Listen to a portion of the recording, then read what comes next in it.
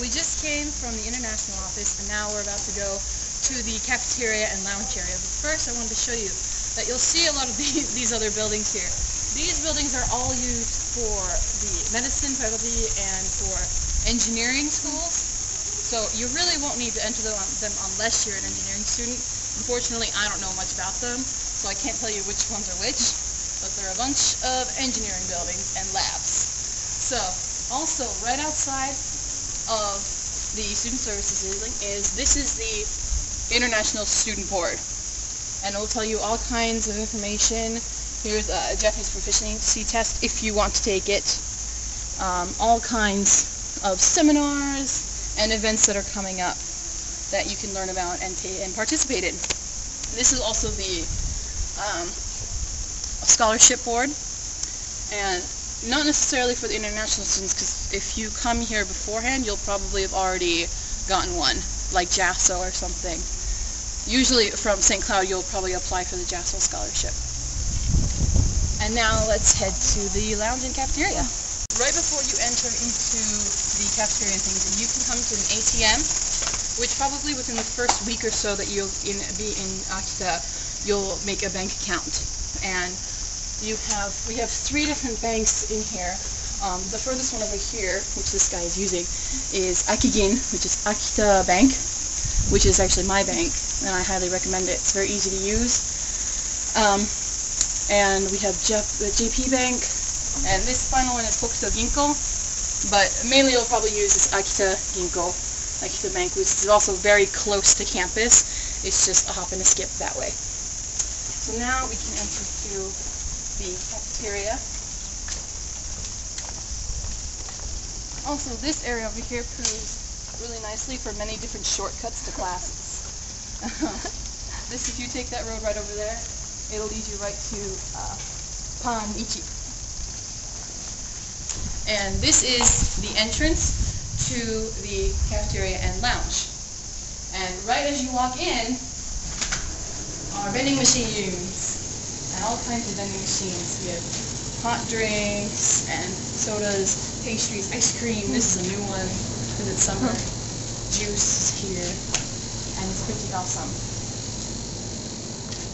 Over here is our lounge area where you'll find, right now it's summer vacation, so not many students are here, but find students chatting, eating lunch, and studying, preparing for their next class.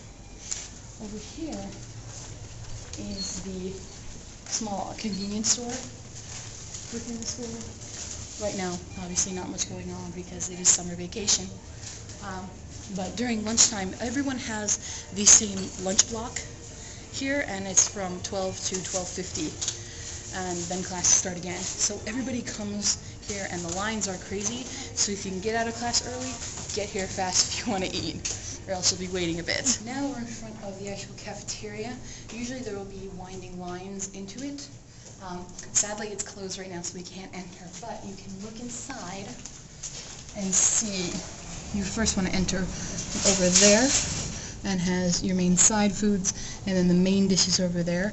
There's also on the opposite side a small ramen store, and then these red seats are actually they're speed seat during that lunch period. So if you're eating during that lunch period and you want to get out quick, then you can sit there. Otherwise, if you want to sit and chat, you have to use the seats that are further back.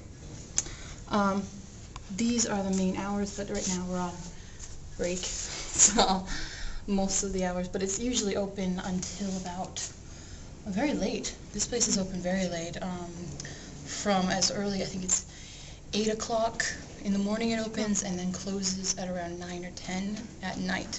So you can chill out here a lot, and it's really good food. And try the katsukare, that's my favorite. Also very important in this kind of cafeteria lounge area is there's a lot of things. I mean, we have a photo booth for when you need to take professional kind of photos for ID. We have a copy machine here. There's small microwaves in case you buy ramen or anything, hot water. And also, if you smoke, there's a small smoking center because the campus is smoke-free. You have to smoke outside of the campus. You can't even smoke while you're walking. You have to go out near the road to smoke, unless you come to this room, which is the first time I've seen it completely empty. But here is the smoking room, and bathrooms are just down there. Now we're on the second floor in the cafeteria lounge area.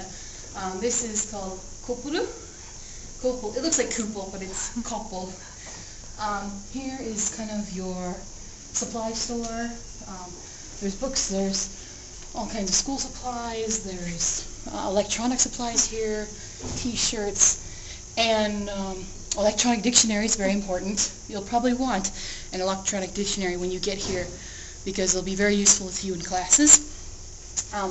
You can also buy train tickets here, but no, they do not take credit cards. You need cash or the special university card, which I never got because I wasn't sure how it worked. But usually just pay with cash, or you can just go to the train station. Here's where you can buy really anything here, and if they don't have it, you can order it from the store and they'll get it for you, and they're really fast about it. There's also another copy machine. So right next to the cafeteria and lounge area is the health center, and this place is great if you get sick a lot. The medicine they give you is free, unless if you're seriously sick, go to the hospital, and they'll recommend different clinics to go to. But for standard colds and stuff, they'll give you some basic medicine. But the only thing you'll need here, you won't need to pay anything, but you will need your handy-dandy ID card. Very important.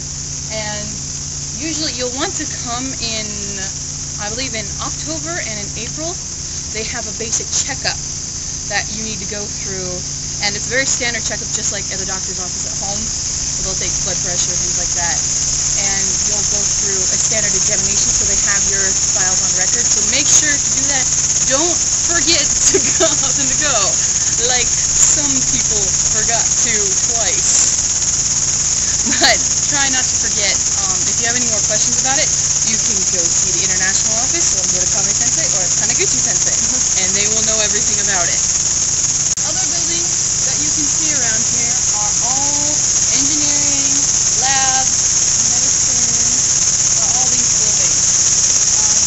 International students, unless you're studying that field, you won't really need to come here. If you're just basically coming here to study Japanese or any kind of language thing, you won't really need to go into these buildings too much.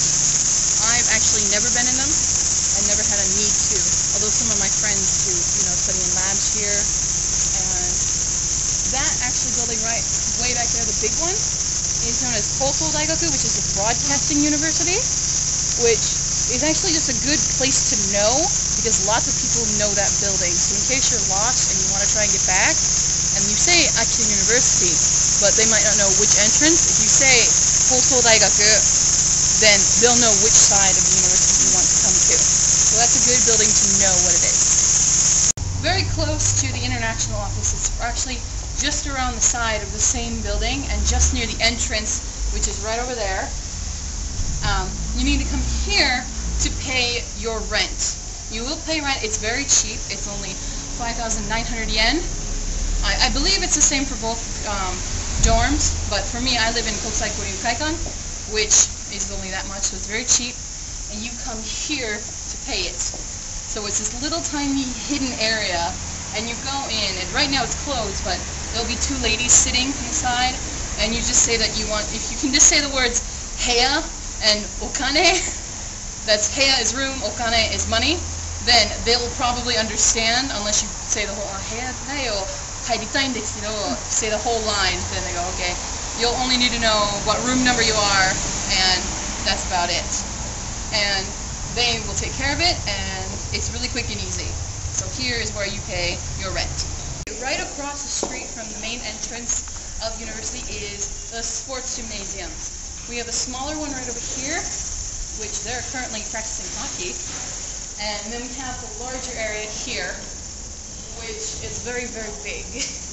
And right now you can even see we have tennis courts, and some of them are actually practicing right now. I am a big tennis nerd. So here is, you can join any clubs. International students are free to join any club you want. So if you're in any sports at St. Cloud, you can continue that practice here in Akita.